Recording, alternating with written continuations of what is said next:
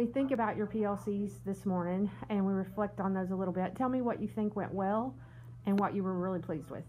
I think what went well was making sure I knew what I wanted them to take away from the PLC, having a model, and that way they know what I was expecting.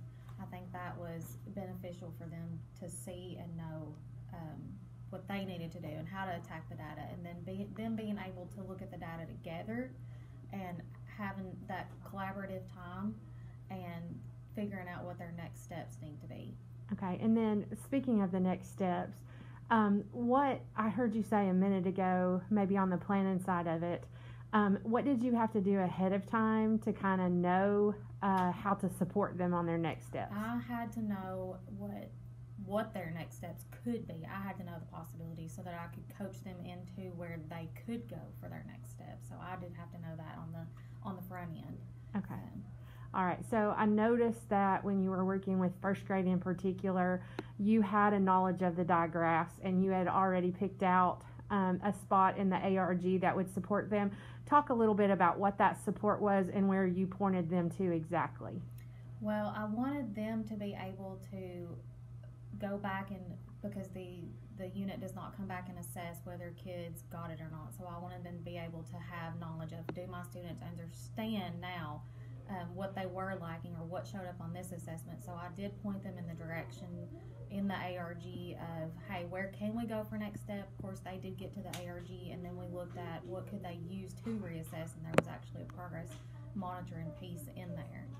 Okay, so when we think about the second and third grade in particular, I know that cluster's a little different because third grade was looking at TCAP data, second grade was looking at their foundational skills data.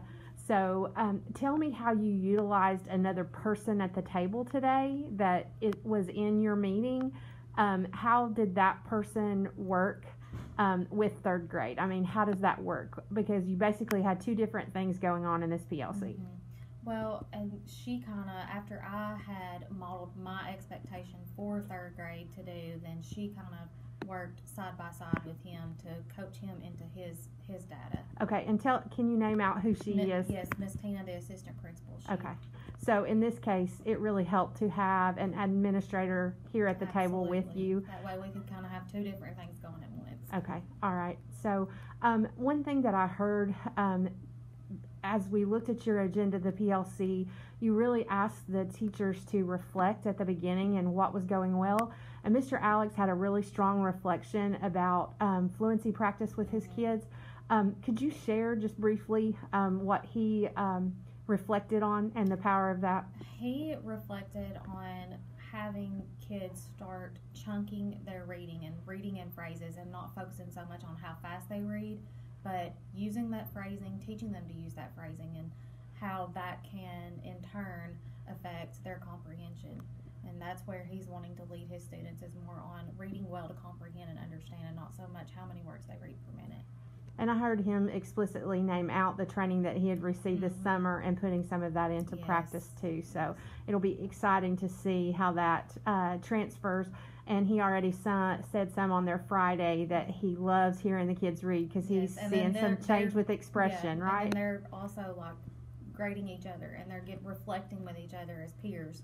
So I think that's valuable too, so that kids have, they don't have to be the best at it yet. Yeah. It's practice, and that peer-to-peer interaction I think is important too. Okay, and I love that you recalled that, because he did mention that they were using a rubric, and he even named out that some of them were scoring each other 2s and 3s, so they were being tough on each other. Well, so I appreciate that. So they're comfortable doing that. Right, so right. So that's powerful. The environment that he's already set up and the culture that he's set up in his classroom. So. Okay.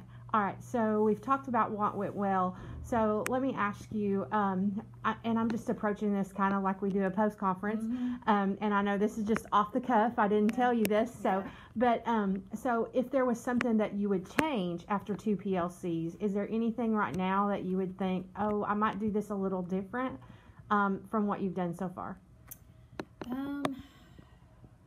I guess maybe already, sometimes you don't really know how teachers are going to respond, but I think maybe going ahead and jotting down questions and already having them ready for how to guide them, like having, even though I was able to coach them with some questioning to guide them into what I wanted them to get from it, I still feel like I could have questions prepared that would be a better coaching, to get them to be a little even more reflective. So. Okay, so what I'm hearing you say is that you might think about some pre-planned questions, although you were able to guide them, but maybe jotting some down.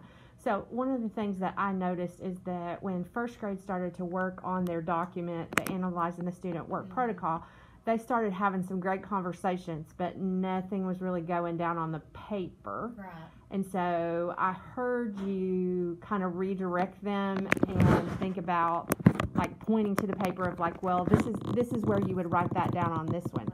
Right. So is there anything that you think might have helped for them to understand that you really wanted them to go directly down this? Maybe I should have been more explicit in my model. Okay. And had said, as you are doing this, I really want you to use this guide to go through your own data. So maybe I didn't, wasn't explicit enough as to what the outcome I wanted. Okay. And you had an example with you that you showed the teachers. Do you think if they had a physical example of that, or if the example would have been in the materials that could have been helpful? Yeah. So, Ms. Stacy, I had one other question about your PLC today. I noticed that in the PLC, during your norms time, you referenced your parking lot.